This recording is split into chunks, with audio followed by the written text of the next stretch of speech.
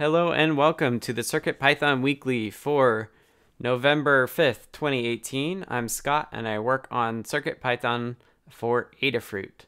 CircuitPython is a beginner-friendly embedded version of Python, which means you can use it on small, inexpensive computers to do sensors and all sorts of other fun things. We had this meeting every week where we invite everyone who is involved in CircuitPython to get together and talk about what we're working on, what we like, what's going on in the community, and generally get on the same page. This meeting happens at 11 a.m. Pacific, 2 p.m. Eastern Time in our Discord channel, which is a chat program that we use. If you want to join, you can go to the URL adafru.it/discord. That will get you into our Discord, and we are in the text chat all week, so you'll be able to hear us or chat with us then. We're in the voice chat on Mondays for the meeting, so check that out. The meeting is in 4 parts. We start with a state of CircuitPython, which is a high-level overview and a statistics view of the health of the project. We follow that up with hug reports, which is a chance for everyone to say thank you to other folks for the work that they've been doing. After hug reports, we have status updates, which is a minute or two about what you've been working on and a minute or two about what you plan on working on in the future. It's a really good way to share tips and tricks about particular topics.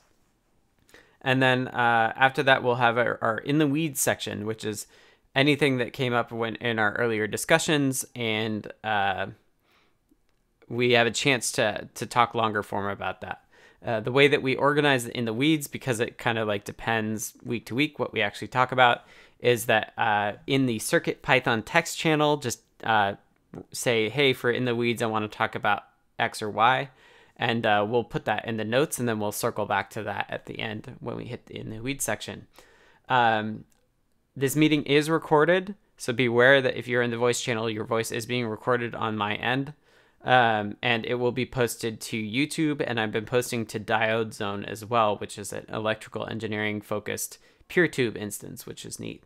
So the video recording, including the audio, goes up there, and then we also post a link to notes, which go into a GitHub repository, and those notes have time codes. So if you are reviewing this meeting after the fact, you don't have to listen to the whole thing. You could skim what we talked about and then jump to the spots where we talked about those stuff, if that's what you're interested in. And with that, I will take a time code and roll right into the state of CircuitPython. So I can't take time codes and speak at the same time. Overall, for the state of CircuitPython, these metrics include both the CircuitPython core and the libraries. And I pulled these numbers last night, so if anything happened between last night and then, they've changed. But we had 35 pull requests merged across everything with 12 different authors. And new names on that list that I haven't seen before are Retalk. And so thank you to Retalk for being a new author there. We had 7 reviewers, which is awesome. And usually this number is less, so thank you to Sedacious, who I think is new to this list as well. And then overall we had 9 closed issues by 4 people and 7 opened by 3, so a net reduction in the number of issues, which is really good. Overall, we've had some strong 4x work happening. I said this last week as well, really hitting at the core of what 4x will be. Dan's doing Bluetooth and I'm doing some USB stuff. It's really exciting. And then Dan also did a release on 3x, which is a really good iteration, making 3x even better.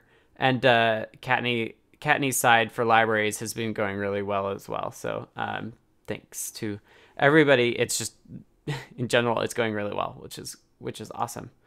So that's kind of an overview. Okay, Sedacious, I'll read your stuff. Although you can't hear me. So from the core perspective, this is a summary that I do just regarding the actual CircuitPython codebase, C codebase itself. We had 10 pull requests merged. from 5 different authors, including AT Makers Bill, Sedacious, and Retalk, Jeff Epler, Dan. So thank you to you 5. And then 3 reviews, for 3 reviewers, Dan, myself, and Lady Ada, which is awesome. And we have 5 open pull requests, which is lower than we were for a while, which is awesome. Although I think some of those are pretty stale, so we still should take a look at those. And then we had 6 closed issues by 2 people and 5 opened by 2 people. So we're actually down 1, which is great because last week we were we were up a number, and we kind of ruined the stat for everybody. Even though the library folks did a great job reducing it, we still gained a lot. So download wise, these numbers again were taken last night, so they'll be a little bit stale. To scoop Dan a little bit, he released 311, and since the release of 311, which I'm not sure when it happened, but we've had 420 downloads. So it's very apparent to me that our stable releases do get a lot more downloads, which I guess is how it should be, because our current unstable release is 4.0 Alpha 2, which has been out a number of weeks, and we only have 298 total downloads. So as we get further into our 4.0 cycle, we want to see that number increase so that more people are testing the new code. But for now, it's all good. And if you want more details about these download stats per board or by language for 4X, see the notes. It's all included in the notes, and I won't read it off here. And with that, I'll hand it over to Kattni to talk about libraries. Thanks, Scott. Mm-hmm. So for libraries, we had 25 pull requests merged, which is amazing. We had 9 authors. Jerry, Summersoft, Sedacious, Dan, K-Town, Carter, Brennan, myself, and Process 1183. And we had 7 reviewers, which is huge. That's also fantastic. Myself, Sedacious, Carter, Scott, Dan, Brennan, and Lady Ada. And I want to say thank you to Sedacious. That was his first merge and review. He was added to the CircuitPython librarians and helped me out this weekend. So that was great. We have 12 open pull requests right now. A number of these are definitely stale. At least 2 of them I'm going to be closing. They were they're PRs that were opened a long time ago and nothing's been done with them, so we'll be closing those at least for now. But there's a few that are in there that need testing. I will be picking up hardware for some of them so that we can get that going. But if you have any of this hardware and you have any time, please feel free to test some of these PRs, or even just go take a look. Any kind of review helps. You may know the code better than you know testing hardware, and you may have information that would help. So for issues, we had 3 closed by 3 people and 2 open by 2 people. So we're down 1, which is good. And we have 64 open issues. Again, all that's in the notes. So if you have any time and want to look into any of those, feel free. I will be updating the CircuitPython library tracking issue. So there's always stuff there. I noticed I've had a couple people who have been going through and fixing up some of those issues. I really appreciate that. Thank you very much. And they're referencing that tracking issue. So at least it's getting some visibility, which is good. It'll be a little more in depth than the notes, because the notes don't print out super long lists of problems, and the library tracking issue does. So I will link that in the notes, and if there's anybody who's interested in getting started with CircuitPython, getting started with contributing, that sort of thing, it's a really great place to start, because there's always some kind of basic thing, some kind of real beginner-friendly issues are available in this library list. So if you want to get started with it, let us know, and we will help you with that. And that's what I have for libraries. Nice. Thank you, Kattni. All right. And with that, well, that is the state of CircuitPython as it is this week. Next up, we have Hug Reports, which is a chance for everybody to say thank you to folks and other folks for the work that they've been doing. it's something we inherited from Adafruit HQ. They came up with it as opposed to bug reports. So we have hug reports to counter the negativity of bug reports that sometimes occurs. And I think it's good for two reasons. Saying thank you is always good, but also it's good to talk about what we value as a community. And I think thanking people for things we value is a great way to do that. So I'll take a time code, and I will start us off. First and foremost, I want to say thank you to Kattni, Carter, and Dan for persisting on this issue, this perpetual issue that we've had with people running out of memory because they're pulling libraries off the Flash system when they're in Frozen as well. In practice, we use Frozen to save memory, and so that doesn't work like people expect. And so that's what 3.1.1 actually changed. So thank you, you three, for persisting and getting that fixed for folks. Second, I wanted to say thank you to TAC for Tiny USB. I've been digging into USB, as some of you may know, that I've been heads down for USB for I think 2 weeks now. And I've used 2 versions of the USB from Atmel, and I have been enjoying Tiny USB much more. It's organized way better than the Atmel stuff was. So happy to see that, and happy to be switching CircuitPython to using Tiny USB. So thanks to TAC for that. And then lastly, thank you to Sedacious. I received a package in the mail from Sedacious with a CP32M4, which is a ESP32 shaped SAMD51 module, which is really neat, and I want to put it on my Odroid Go, which is a handheld gaming device, at some point soon here.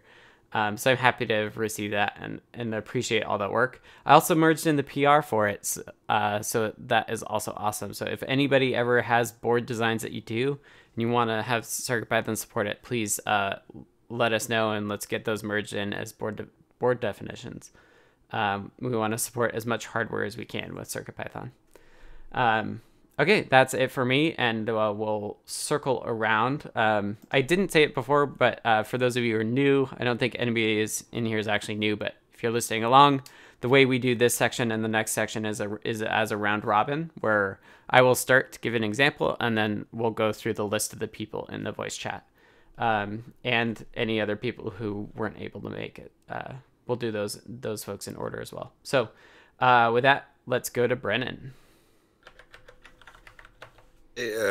One quick hug report to Kattni for noticing that we didn't have PyPI install instructions on a lot of the libraries that we do have on PyPI, and kind of dealing with all those README files. Nice. All right, thanks, Brennan. Carter. Mic check real quick. Yeah, I can hear you. Excellent, cool. One for Dan, or several for Dan, for ongoing Windows anomaly help, and some quick advice he gave me for a question I had on potential precision issues with doing some high exponents in math, and for actually implementing the syspath change for what you were talking about with the frozen modules. So we'll see if that helps when people actually start using this moving forward. That's good to get in there. Let's see, another one for Sedacious for giving me a heads up on a issue I was mentioned on and totally didn't even see. He asked if I was actually going to do it. I was like, hey, I didn't even see that. So thanks for pointing out something that I was letting fall through the cracks. One for Kattni for setting up a repo for me for something I was PRing in, for getting that just kind of the blank put in place and getting it turned on Travis. And then I have one to Lady Ada for checking out the hardware for that related PR to that repo. And then one to you, Scott, for looks like you did a lot of reviewing this weekend. This morning I was looking through and you had touched a lot of things that I had sitting in the queues and had provided feedback on them. Yeah. So thanks for that. Yesterday I went through my email, my GitHub. I have a filter that filters all the GitHub emails off, and I had been 6 days behind, which is a lot more than I usually try to, but I've been into USB land, so that's why. So I caught up on that, which is good. Yeah, thanks for that. All right. C. Grover says, oh, wait, let me take a time code. C. Grover is text only, so I'll read it off. Again, people have an option if you don't have a mic. I'm happy to read them off. Says group hug to the CircuitPython team and community. Fun to watch progress on MIDI, USB, and audio mixer multi-track! Exclamation point. Looking forward to updated support for displays. Amazing group effort with excellent leadership. Thank you, C. Grover, for always making it to the meeting, which is great. Okay, Charles is lurking and Dakota is lurking as well, so we're at Dan. Hi. So Hug reports to Kattni for 3 different things, as you mentioned, the frozen library, like saying, like, let's get this done, the frozen library problem. Yeah. Because it's just ongoing support. And then on Saturday night, Kattni found that the Trellis dot star pin mapping was wrong. So I fixed that, and she was able to make, she was making pictures and noticed for a guide and noticed that it was wrong. And then also to Carter for both the frozen library thing and also for working with me and working with the customers on a bunch of obscure problems in the forum land.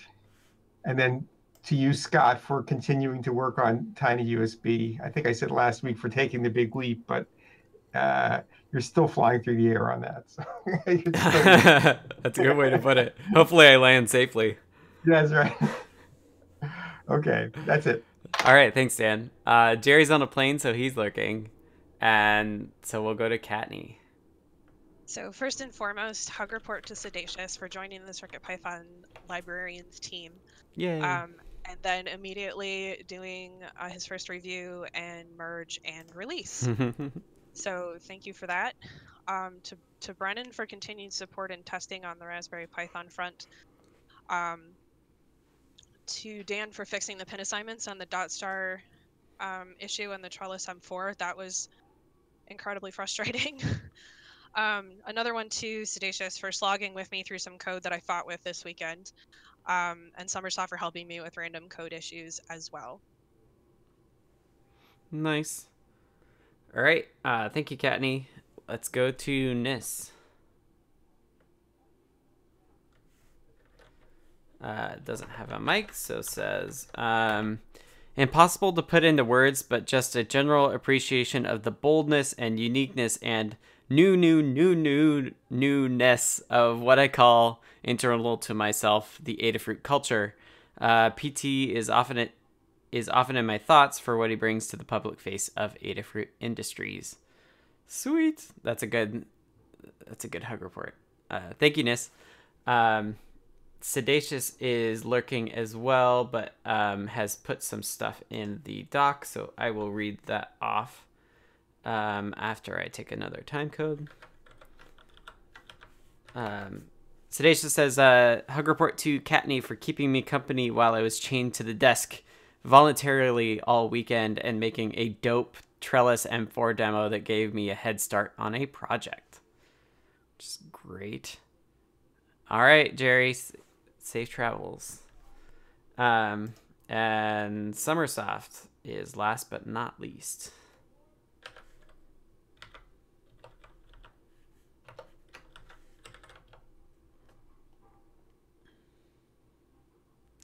That's just plain great. Summersoft says, hug report to Tannute and Kattni for the merges. Hug report to Dan, Jerry, and those whose names escape me for support in Discord this week. And a group hug squared. So thank you, Summersoft. And okay, I don't think we missed anybody. We got everybody. So that is hug reports. Thank you, everybody, for that. Always good to take a moment to think about the awesome things that have happened. And let's move on to status updates.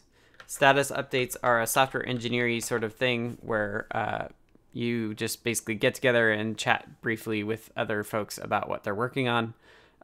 This is great for making sure that people aren't working on the same thing, or if somebody's working on something you've worked on in the past, giving you a chance to give them tips and tricks about what they're working on. So I will start. I don't think my notes are good.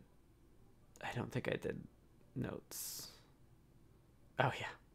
Okay, so for myself, I alluded to it already, but I've been in well, as Dan put it, I took a leap of faith switching CircuitPython over to Tiny USB, which is there's like a low level, like read and write endpoint stuff of USB, and then on top of that, there's all this mechanics that is the same usually across everything for like mass storage or CDC serial or MIDI. And I was doing MIDI, and I was like, oh, I want to just switch us all over to this new stuff.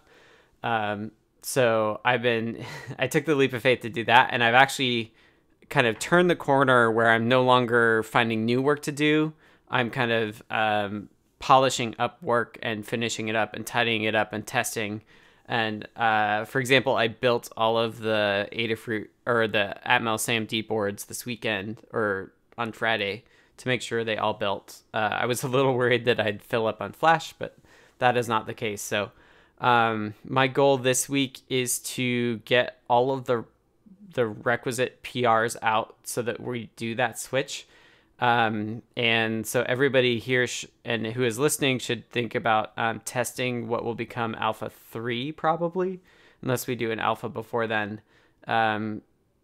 We'll want to hammer on it because it is a new USB stack and it may work a little bit differently. I think from my experience, at least the serial is working better than the Atmel one. It feels quicker to me, which might just be an illusion. But the idea is that we can improve the USB stuff for NRF and for Atmel without having two copies of the same thing. So that'll be really good. And then after I get like everything switched over, I'll add MIDI, which shouldn't be too hard. And then I'll be done with that grand adventure into USB MIDI land. The other thing that I wanted to just kind of call out folks for is that I'm going to be gone a couple weeks in December and then a week and a half in March because I'm getting married and then have a wedding reception in March. And so I've been thinking about the things that I only really do. Kattni has run one of these meetings, but I want to get to the point where we have multiple people who can do this meeting, the recording for this meeting, and basically everything that I do around the meeting, so that I don't always have to be here. So if you're interested in helping out running this meeting and taking notes and doing all that, let me know. And I want to start doing more of a kind of a regular rotation where even if I'm around, maybe I won't be the person running the meeting. I'll just be another person in the round robin. So if that's interesting to you, please let me know. And that means that, like, I was doing this presentation. Sorry, I know I'm going long, but I was doing this. I was applying to do its talk at Pi Cascades, and I was talking about healthy open source projects and the mentalities that you have to go into them. And I put a bullet point of like, you should not be the one that is the only person that does something. Like, just as a rule of thumb, like nobody in a project should be the only person that does something. And this is one of those cases where I need to get it to be more people than just me. So I'm working on it. And so if you're interested in that, let me know. Okay. That's it for me. I know I rambled a bit, but let's go on to Brennan. Yes, so last week, some testing of a couple of libraries on the Pi, character LCD stuff, matrix keypad stuff, and also we have an older Python library for the DHT sensors there. This week, hoping to maybe work on getting the CircuitPython library for that to work on the Pi 1 and 2 so that we can actually fully deprecate the old library. Mm-hmm. And also just cleaning up some of the character LCD tutorial stuff still. Nice. Awesome. Thank you, Brennan. Carter. Yeah, I got a couple of new PRs in. One was for the BMP3 XXX, so the new pressure sensor that was in the shop from about a month-ish ago. Mm-hmm. So that's I did I think you had a couple little tweaks I needed to do. I pushed those up this morning, so that one hopefully is done and can be merged. And similarly for the CAP 1188, the little capacitive touch sensor breakout, I added the ability to set thresholds and sensitivity to that. So basically just more knobs features to the libraries they're in. And that's another one where there was you had a few little feedbacks on that I pushed up this morning. Okay. So that one should be done and done. And then I was able to play in core CircuitPython and add properties to WaveFile and the audio IO library. That's that heads up that Sedacious gave me. It was something Lady Ada pinged me on. It's kind of like, okay, I'll try. And it turned out to, like you said, Scott, in the thread, it was actually a really good beginner one because there wasn't too much to do code-wise. It was just a matter of kind of copy-pasting what was there from another one you could dig into and see how it was all done infrastructure-wise. Right. So that was kind of fun to do as a first, to see what's kind of going on under the hood. And that's it. Yeah, great job with that. As you were saying that, I was like, oh, I should have hug reported for that. It's a milestone to have a PR to the core C code. So congrats on that. Yeah, no problem. That was fun. Awesome. All right. C Grover is no mic today. So once they type in, I will read it off. And after I take a time code as well. C Grover says, distracted from CircuitPython work, writing some basic analog electronics articles. Did have time to throw together a CV gesture controller using CircuitPython, a feather, and a time-of-flight sensor. Had the prototype up and working in about 10 minutes, which is amazing. Simultaneous MIDI output is next. CV is the term for Eurorack Musical Synthesizer Control Voltage, which is a universal way to control note pitch, filter characteristics, and just about everything else in the analog synth domain. For this week, I'll be focusing on finishing the authoring tasks and the mechanical assembly of the UFO model for a local film group. I'm sure there will be a few more tweaks to the UFO's CircuitPython code, but we'll be able to do that with my tablet in the video studio. Should be cool. Okay, thanks, C. Grover. Charles and Dakota are lurking, although Dakota is typing, so may want me to read something off. Until then, let's go to Dan. Hi. I was just typing. Yeah. So I released 3.1.1 on Friday night, or just Friday, I guess, which includes the swap of frozen and libs. And I'll probably have another release today or tomorrow that has serial bytes available, which AT Maker's Bill could really use for projects he's writing a learn guide for. And it's good to have that earlier rather than later, maybe waiting for 4.0 rather than waiting for 4.0. And then I've spent a bunch of time on non-CircuitPython stuff, just stuff about bootloaders and drivers also. Yep. But I have to I intend to start NRF wheel turning again. I've been waiting for some feedback, but I'll start working on that again, regardless of what else is going on with my potential feedback providers. Yeah. Okay. Awesome. I'm excited to see the NRF stuff, and I appreciate the serial byte stuff as well. Yeah, good. I guess that's a question. I'll bring up something maybe in the weeds about if there's anything else that should go into 3. I'll ask it. Okay. Thanks.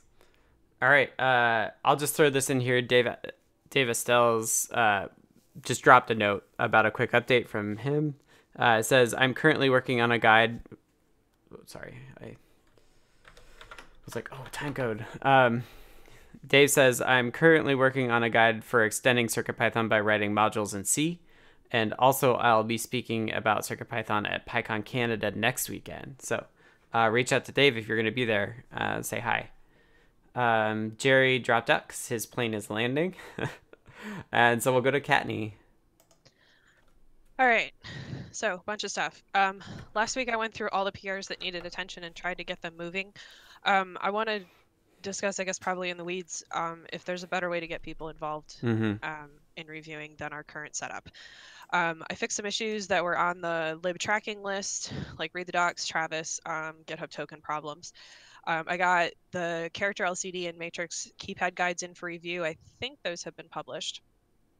I deprecated a Raspberry Pi character LCD guide that was way out of date. Merged Brennan's fix for the character LCD simple test. Thank you for that. We re-enabled the 2x bundle until we have updated instructions saying we're deprecating 2x, Mm-hmm. which is the next thing I did, which is added a warning to every single one of the guides saying you need to update, you need to download the new library bundle, Hmm. you need to be running, at least 3x, etc. So now there's big red boxes everywhere telling everyone this Mm-hmm. thing. So we should be able to disable the 2x bundle again in a few weeks. Nice.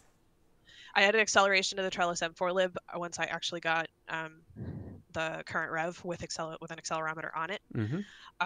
Added an example for that. I have a PR in right now for to fix the coordinates on the 0 and 180 rotations. Mm-hmm. So this week, the first thing I need to do is get the Bleefruit Spy lib released and packaged and double checked and make sure that's all set to go. Then I'm going to do it for the BMP 3XX once that's merged. There is a Trellis M4 guide that the CircuitPython stuff for it is in. However, we wanted a page on actually using the library, mostly because nobody can agree on what 00 is. So we wanted to have a very clear explanation. So there's actually pictures. It'll be great. So I need to finish that up. Mm-hmm. Update the CircuitPython lib tracking issue that I linked earlier. There's a list of Python libraries on GitHub that are ready to be deprecated. That's something that I will be working on in the near future. And once all of that is done, it's back to the PyPI land guide updates. Awesome. And I think that's it. I bet you're doing more than that, even though that's a long list. Probably, but that's what I wrote down. Right. like earlier in the week. So that's the only reason that I remember that's what I did. So it's good to keep track sure of. There's more. Good to keep track of. Like the coordinate thing was exact. Like in the end, I actually tested every single button and every single NeoPixel coordinate to make sure, because I thought I had done that previously, and obviously I didn't. So yeah, that was a lot of testing. Yep, that's Adafruit quality for you. Doing that sort of testing. Well, good job. Thanks. All right, Nis, you want to type stuff in? I think I got a mic now. Oh yeah, I can hear you. It should be nice and quiet. I got a new bare metal port for the Trellis M4 going. It's a crystalless board, so I had to mess around with the oscillator. This is the first time I've worked without a crystal oscillator in Atmel Start. And I've got USB bidirectional connectivity. I'm able to both read keystrokes and report things back to the human. So I'm pretty, and of course I've already played with the Arduino stuff. Tried that drum machine that Lamore had uploaded. So Trellis is nice. Mm-hmm. Yeah, it's neat. I got a production one that I'm excited about.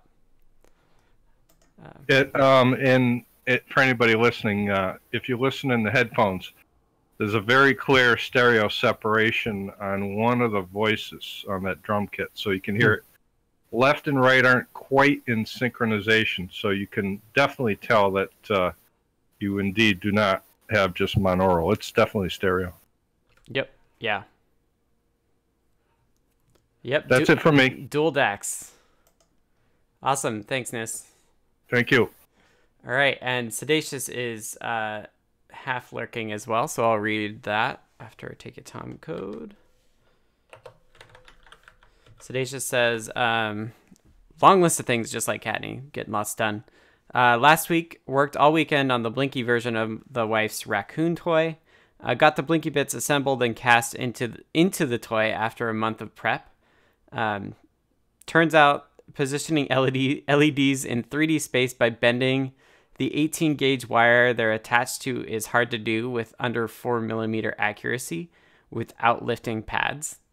That sounds tough for sure.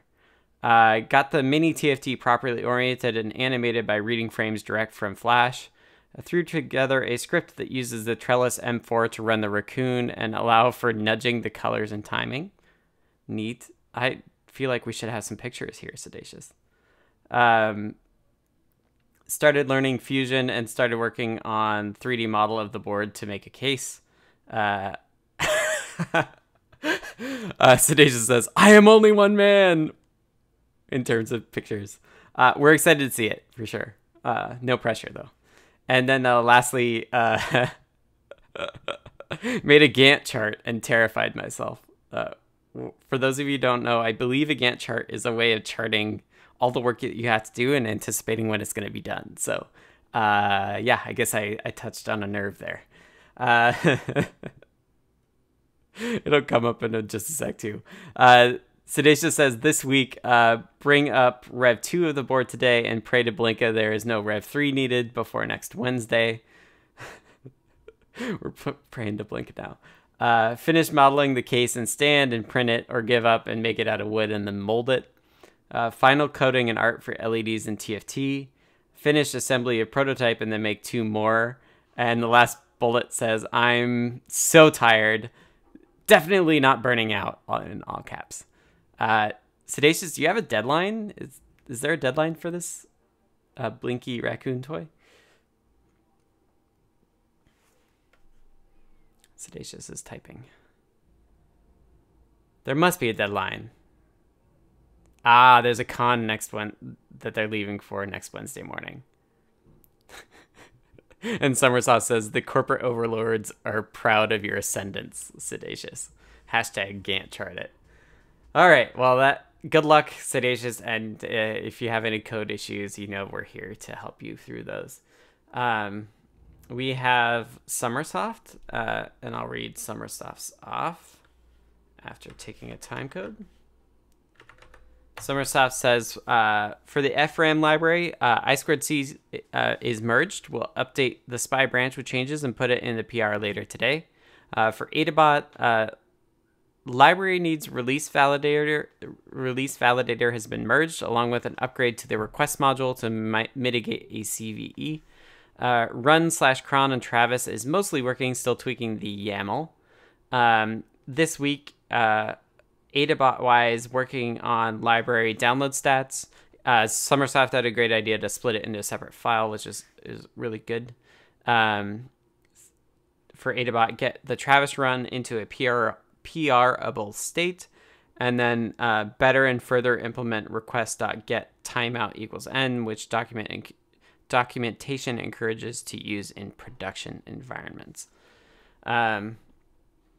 Awesome. And so that we just went through the round robin, but we just had AT Makers Bill join us. So Bill, do you want to do hug reports and status updates?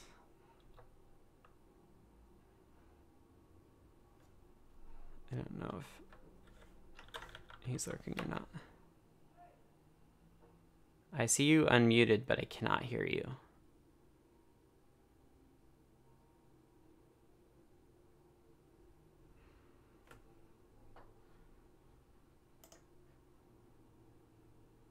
All right, Bill, we'll come back to you. So we're going to move on to In the Weeds, and then when Bill gets his mic going, we'll go back to him. Okay, so 38, 39. We're cruising today, which is good. In the Weeds section is a chance for us to talk about any longer form topics that have come up either earlier or just in general topics that people want to talk about. We've had 2 come up so far that we'll cover, and then we'll cover Bill when he's ready as well. So if you have any other things you do want to talk about in the weeds, please just type them into the CircuitPython text channel, and we'll pull them off there, put them in the notes, and then get to them. So first and foremost, Dan, you want to talk about 3X release?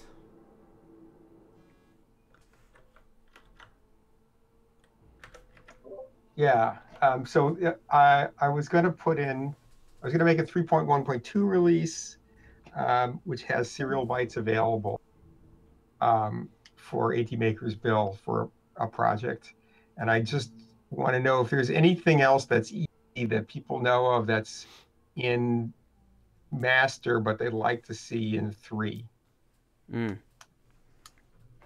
I think we've added a few things to, not anything major, but are there some other minor things that would be very easy to backport? This is kind of a question, or maybe I'll ask Jerry again after he picks up his luggage. I can't think of anything. I really, can you guys hear me? Yes. Okay, Yeah. good. So I don't know what's up with my other mic here, but I really appreciate the fact that we can get that into 3x. That was really one of the reasons for doing it, was to get it out without having to wait for 4. And I think I just wasn't clear enough about that when I chose where to branch from. So thank you for taking the backport, and I hope it's my first attempt at doing a backport, and I hope it worked out okay. I went old school and did good old-fashioned patch, and it seemed to work well. Totally. So thank you for doing that. I do appreciate the fact that we're I've got a guy that's about I don't know, 60 or 70% done, and if we were going to wait several months, it would kind of make it pointless. So thank you for doing that. I don't know anything else that people are looking to see in 3, yeah, that's. Bill, do you want to talk any other hug reports or status updates? Yeah. The only other thing I can tell you, I think I said this last night pretty well, is this is like one of the most helpful places out there.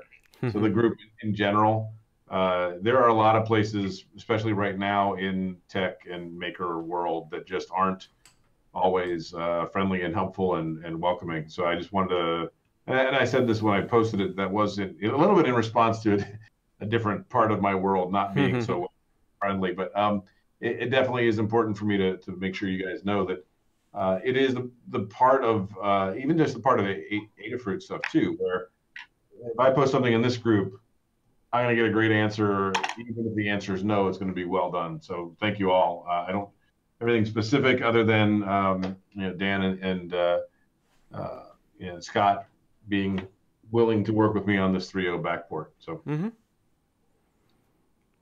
Yeah, I mean, you did most of the work. Yeah.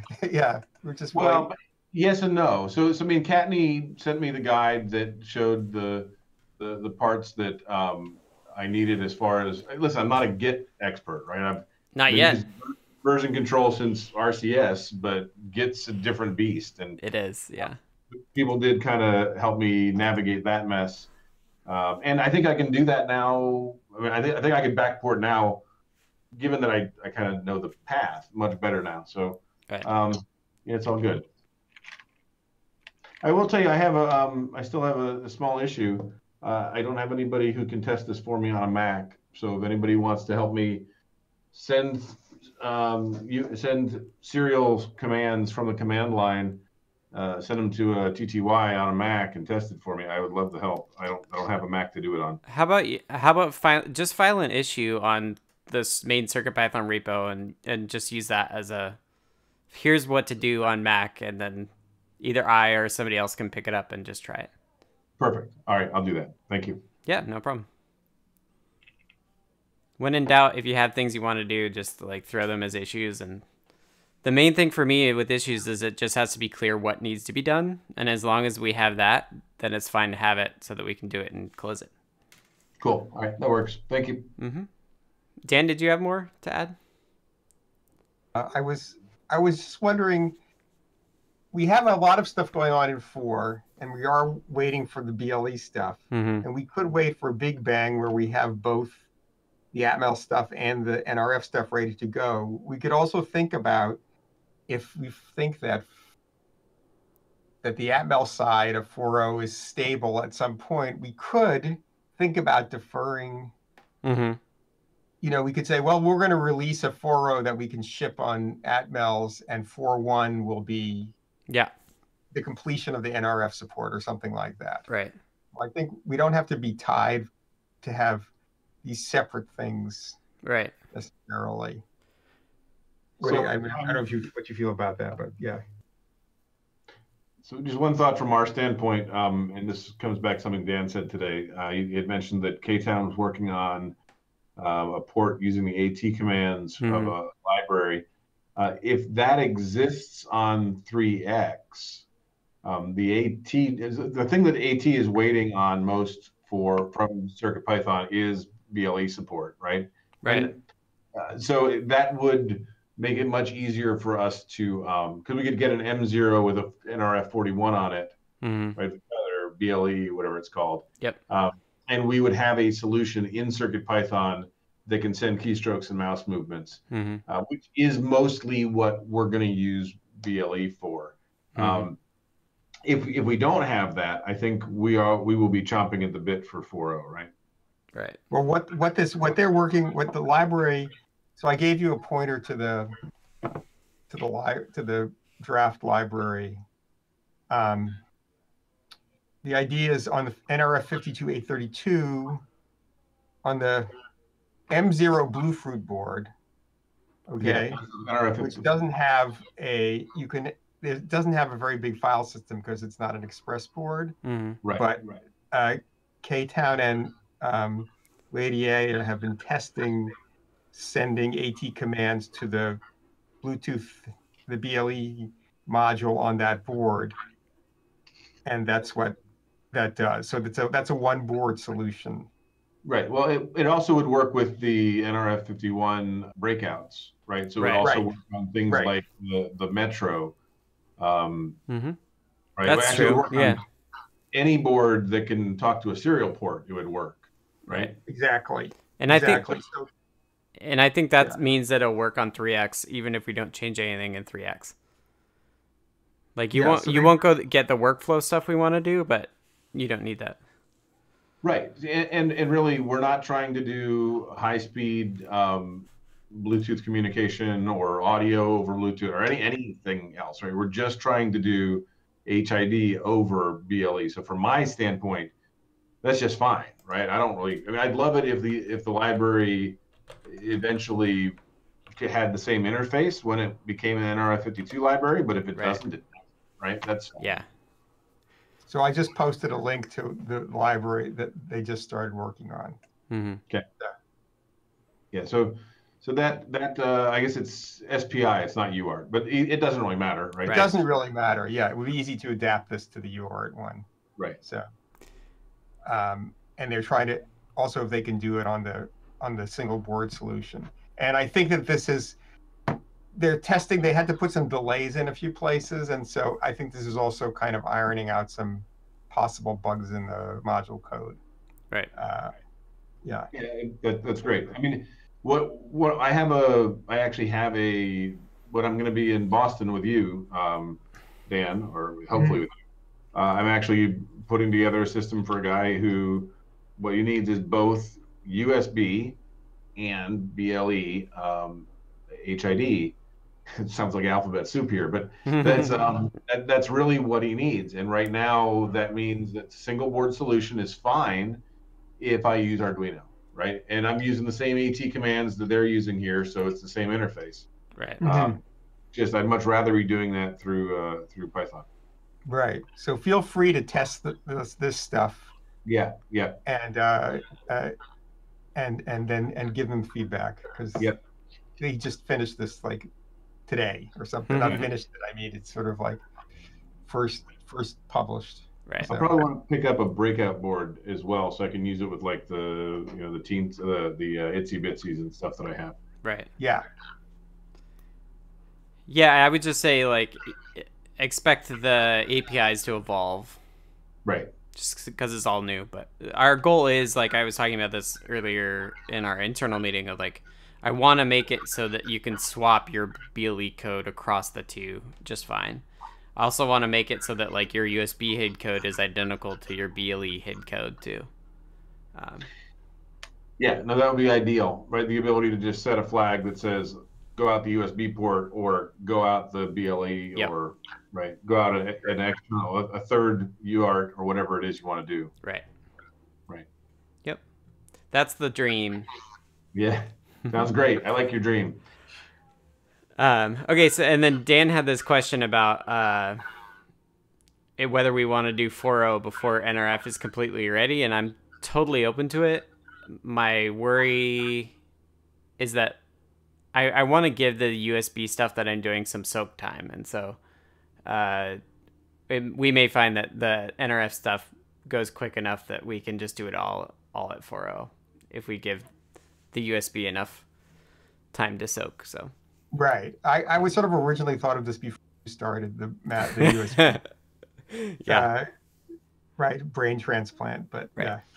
Yeah, I'm open to it. I definitely and yeah, I'm definitely open to it. I think with 3X we could have done that a lot sooner. Like, and we're already in this position where we're shipping boards with the alphas on it, and so I think we can totally be more aggressive and just saying like this is what everybody should be using.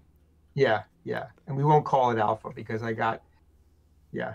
That's just that gives people pause. So yeah, naming is hard. Yeah. But yeah, I mean, maybe what we do is we stop using the alpha and beta monikers and we just be more aggressive in our major version numbering. So like, right, because that still gives us the ability to change and break things, which is what I like to do.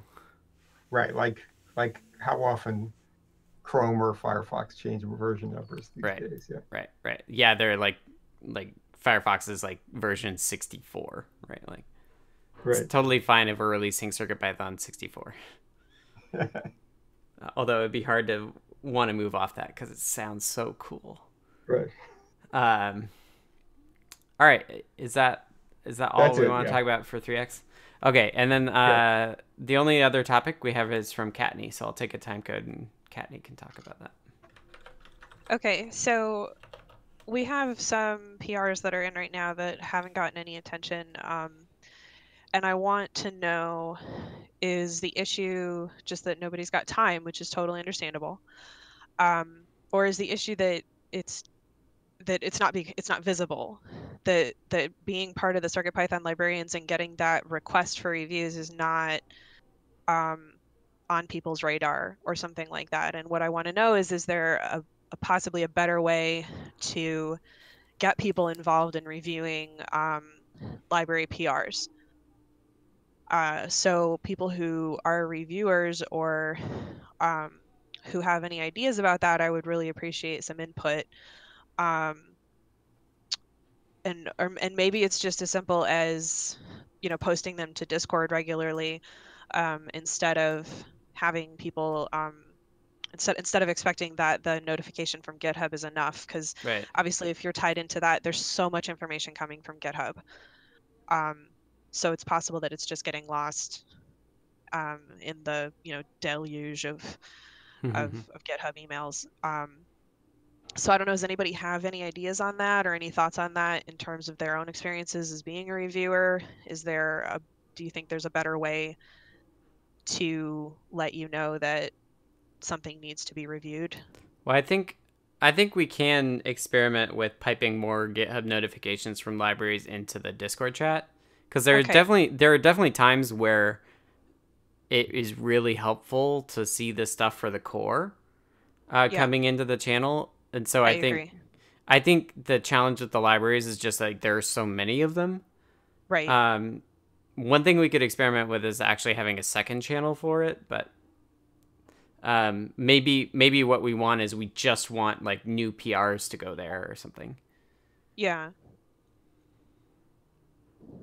Because I think obviously if we're doing all of the issues and all of the pull requests on libraries, we're gonna possibly, well, I don't know. I mean, it depends, because a lot of those issues are already open, and it's not that a lot of issues aren't getting added. Right. Yeah. So it may not actually blow out the channel. Is the challenge here? Sorry, Kenny. Go ahead. Is the challenge here really that the thing that needs to be bubbled up are pull requests that are completed and need reviews? Is that the challenge? I think so. I have open pull requests right now that need to be reviewed, and they haven't gotten any attention, and I want to know whether there's a way that I can make that more available to people. Well, can we I don't know how your robot works, but is it possible to have something where if Kattni puts a call for review on it or flags it somehow that says, I see this pull request. It's been a day. I have nobody looking at it, and just make it easy for her to hit a button and it'll make it into the Discord. Because otherwise, I do think that like there's a lot of libraries, Yeah. right? You could rapidly drown out everything else and not see the 6 problems. You'd see the 64 other issues that were right. Right. I'm not sure, actually. That's something that, as Summersoft is typing, I feel like can probably answer. Well, suppose you just posted them.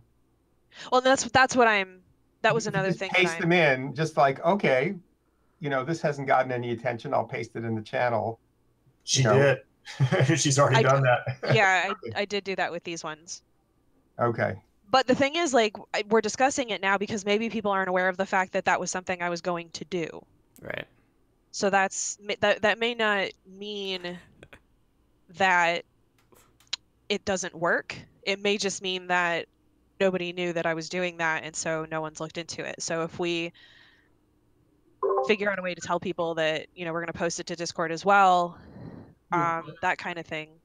Or what about just setting a flag on it that says if it's been sitting in a waiting for review state for more than 48 hours, post a note, right? I mean, I'm sure that's doable, right?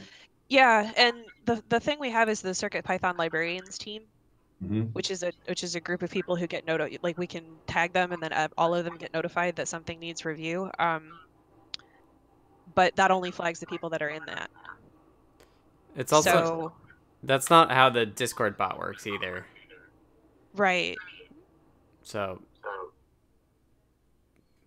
it wouldn't really be possible to pick out certain things, like certain keywords. Like yeah, I don't think so. Unless we have something intermediary that's like running a query and posting to the webhook for Discord. Okay. But I bet we could just turn it on for everything and it'd be okay. I don't think the libraries get that much traffic. It just looks like they do because the library issue list is really long, but that issue list has been pretty static. Right. And I mean, I'm on all those emails, and so I kind of see like the rate at which the emails come. And Brennan, to respond to that, that's kind of like, I want people to feel like you can look at it. It doesn't matter if you think you're not qualified. You can catch typos. You can see like a structural thing might be weird. You've looked at enough and slogged through enough libraries that, like you can take a look at something and go, oh, like maybe that shouldn't be a property or maybe it should be. Right. And so even if all you're doing is reviewing a tiny part of it, that's still helpful. Mm-hmm. And on top of that, that also gets you more experience with reviewing. That makes sense. I'm happy. Can I throw out a crazy idea? Yep.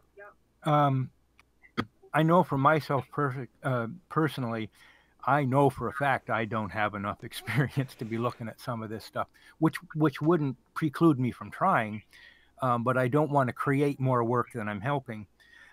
Would it be possible to maybe at some point get a group of people together and walk some of us noobs through the process to say, this is how we'd like it to be done. This is good practice.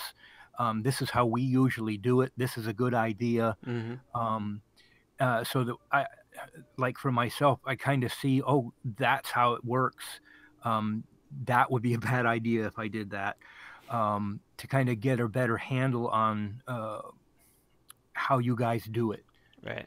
So I actually wrote a guide on Git and GitHub workflow, which includes 2 sections on, which includes a whole set of sections on receiving a review and giving a review. Yeah. Some of us learn well from reading things. Some of us learn better from being shown or having someone to say, yeah, but I don't get that. Right. Or watching someone else. Everybody learns differently. Yeah. And I think too that when you've got something to read, you put it on the pile of things to read and you never get around to reading it. Whereas if you know that Tuesday night at 8 o'clock, you're going to get together with some people for 20 minutes and do something. Right. you know, and even if all you get done is 20 minutes worth of something, at least you got 20 minutes worth of something done. Yeah. So, and like I say, it may be a wild and crazy idea that will never come to nothing, but it's just an idea to put out there. That No, I know. it's not a bad idea. I think it's a good idea. Yeah, and one thing I will say is, you might not think that you know enough to do much of anything, but catching typos is a huge deal. And that's something that you would still be able to do, like even if you don't understand properties and functions and registers and all of that. My strength is in asking good questions. Like I may know nothing about building a submarine, but I can ask somebody, are you supposed to be welding that on that way? Yeah. I know nothing about welding. I know nothing, but it just looks like it's not like the other things. Oh yeah, right. I'm supposed to be using this other thing. And that's the thing too, is like asking questions and reviews is totally fine. And even if it's something that, I mean, that helps you learn, and it helps us, like. But when I go to GitHub and flip the wrong switch and accidentally download a copy of everything, Gotcha. Okay, yeah, we can consider something like that, or possibly putting together a video or something, at least to try, like, of screen sharing to try and walk through the review process. Well, that's something to think about. Yeah, I'd like to. I think that's a great idea. I think in general, if you're interested. This was an in the weeds question. Huh? I figured this was an in the weeds question. That's exactly what the weeds is for. And I was just thinking, like, we could totally do this after the weeds at one point. Like, yeah, we can pull up the review list now and do it. That was my dream. So yeah, like we could totally do that after the weeds here. Because I have a couple I need to do for Carter. I'm happy to do that. But before we get past the weeds, which I don't know what is past the weeds. After the weeds, beyond but the not weeds. Today. I can't. Okay. That's good to know. I mean, I'm totally happy. But what I want to say more broadly is that if you ever feel like, you need a helping hand to get into this stuff, please reach out to me. Please reach out to Dan or Katney. Like, one thing that I've been very cognizant of is that, like, I am always willing to put time into people learning how to do stuff so that I don't need to do it in the future. I can attest to that. Which is super selfish, but it's true, right? Like, don't worry about taking my time to learn how to review stuff. If that once I teach you how to do it, you do it for me. It's a community investment for everyone involved. Yes, and we all recognize that, and that's something that is top of our priority list. So Dakota, for you, just let me know when you want to do it. I'm happy to do it. For anybody else who's listening, if you know, regardless of what it is, whether it's doing reviews, whether it's testing from hardware, whether it's working in the C land like Carter just started, if there's any of that stuff that's interesting to you, but you feel like you just want to run it over with somebody and have somebody, you know, sanity check the first 2 or 3 times that you do it, or ask some questions, like, that is our number one priority. So please reach out to us and we'll find somebody to mentor you for that. Well, I know I'm definitely benefiting from being a member of the community. I just felt that I wasn't necessarily contributing sufficiently at this point, and I would like to. We all started there. I started there not that long ago. And I thought there might be some others who also felt that, you know, if there was someone to share the journey with, maybe they'd want to learn how to do it as well, because it would be a great way to learn how to program. Yeah, I totally I totally agree. I was actually, so I think a live code review stream sort of thing is a good idea.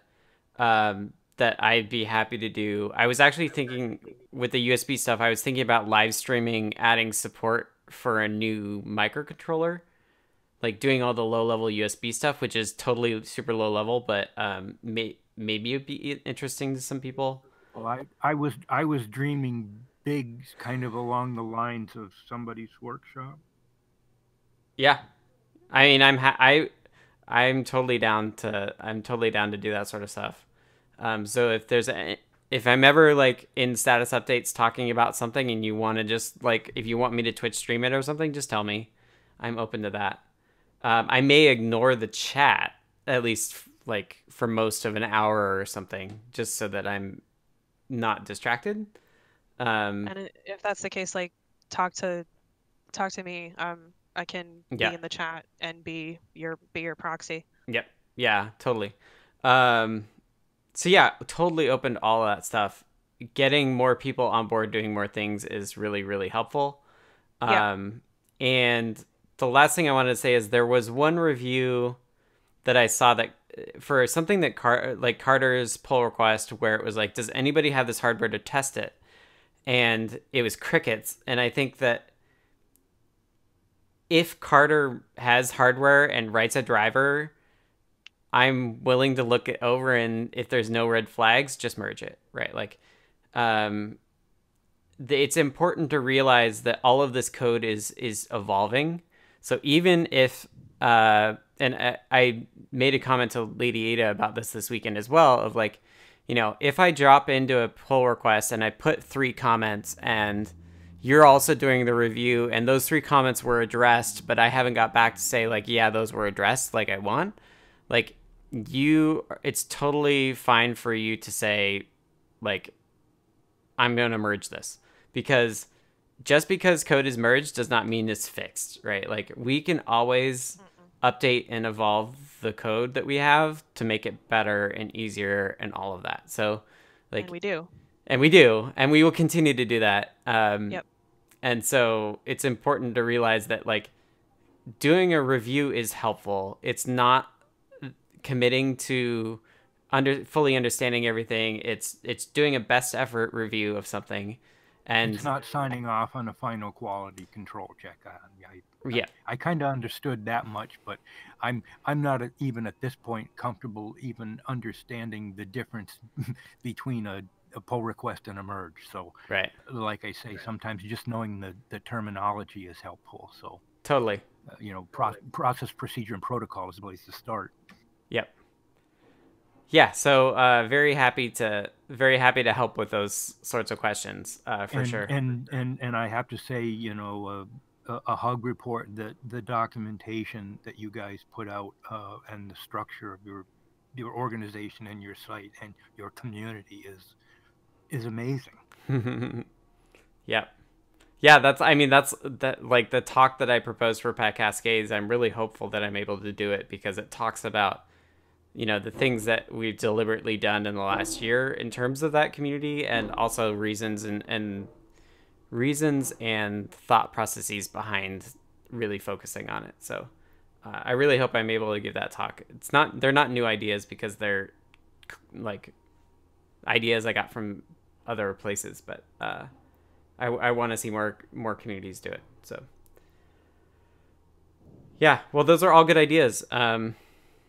I think we should do them all and experiment and try them. So in terms of scheduling, if anybody ever just wants me to look at a review, just ping me and bug me and have me do that. I'm happy to do a secondary review, but then again, don't be afraid to always just approve and merge on your own. If anybody wants to watch me live code, let me know. I'm happy to do that. Or if you want to just do kind of a class session on reviews where it is more engaging with the chat audience, happy to do that as well. So yeah, just let me know. Definitely open to it. And our number one priority is getting more people to share the load. So I don't need your Twitch Prime sub. Adafruit pays me. Adafruit would be happy to pay me to do streams like that. So anyway, any other questions on that? Anything else? I don't think so. I guess I don't know that I expected a clean answer.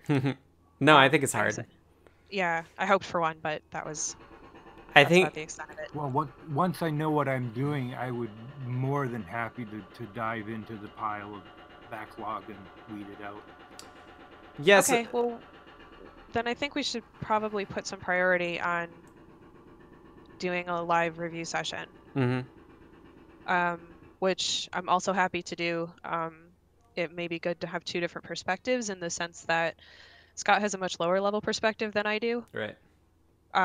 So it might be worth seeing both, because Scott can address some much deeper issues than I'm really comfortable addressing at the moment. But there's like higher level stuff that, you know, when you're starting out, might be more attractive in terms of feeling comfortable. I would definitely like to get your input, because I have admired your organizational approach to things, I must say. Okay, fair hug, enough. Hug to you as well. So that's my thought, is to two different.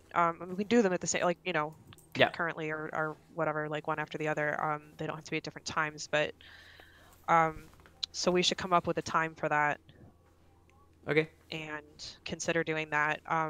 And then I guess beyond that, I will start posting regularly to Discord, I think would be something. And we can look into turning on notifications in Discord for the libraries.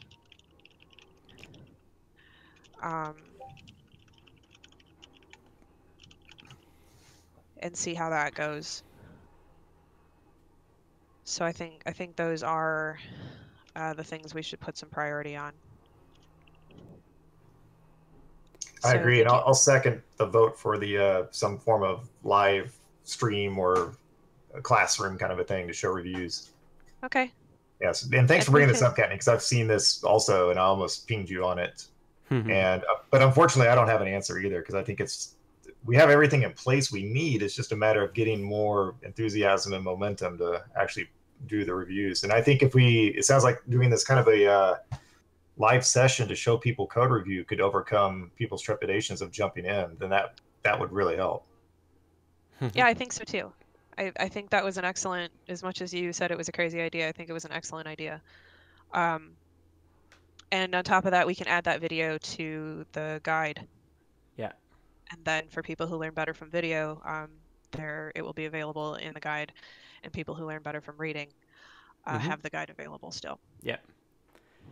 And I think when it comes to drivers, like having the hardware can be an issue too. So to code it for you explicitly, or anybody else who wants to dive in but may not have the plethora of devices that Adafruit has, we could actually keep like a running list of who has what, especially for those folks who are just getting started, where if something comes up for a particular thing, we can ping you explicitly as like, hey, this would be a good first issue for you because you have this hardware already. So I think there could be more of that as well, of like the CircuitPython librarians group is great, but it doesn't put any one person on the hook, or at least doesn't explicitly ask somebody. I have to be careful because I don't want to ever put volunteers on the hook. Like, you're more than welcome to say you can't do it. Yeah. But 100%. yeah.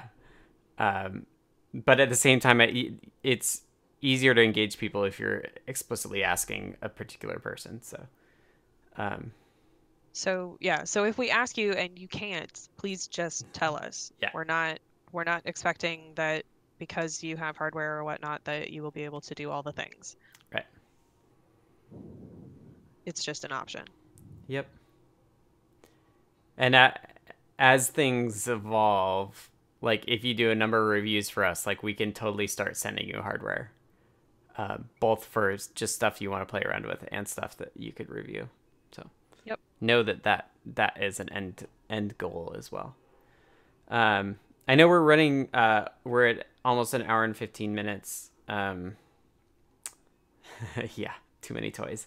But I saw that Deshipu just joined, and I know that we just had the time change. So, Deshipu, do you have any stuff you want to cover? We're towards the end of the meeting, so hug reports, status updates, all that sort of stuff is valid. Okay.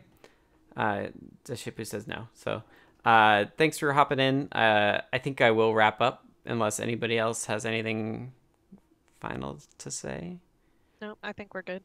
Cool. All right. Well, let me take a time code and put it at the bottom of the doc, and we'll wrap up. That was a really, really good discussion, and I'm very, very excited for those ideas that we just came up with. So let's do it for sure. Okay, so this has been the CircuitPython Weekly for November 5th, 2018. Thank you, everybody, for joining. We just had a really great discussion in the weeds. If you've made it this far, you probably just listened to it. This meeting is open to everybody or anyone who wants to join. It's at 11 a.m. Pacific time, 2 p.m. Eastern. We just got through the time change, so hopefully those folks who are in different countries and don't adjust time with us can figure that out, which is good. It's on our Discord server, which you can join via the invite link redirect, which is edafru.it/discord. If you're unable to attend the meeting now or in the future, you can listen to this on the Adafruit YouTube channel, which is youtube.com/Adafruit. Goes up there on a playlist. The link is put in our CircuitPython or our Python for Microcontrollers weekly newsletter, which you can sign up for at adafruitdaily.com and check Python for Microcontrollers. That goes out Tuesday mornings, exactly so that we can put the link to this meeting in there. The recordings include links to the notes, which includes time codes so that you can figure out when we talked about what, and you can skip around if you like. And I think that's it. Until next week, happy to chat in the text channel on CircuitPython on Discord until then. So until next week, thank you, everybody. Thanks, everyone.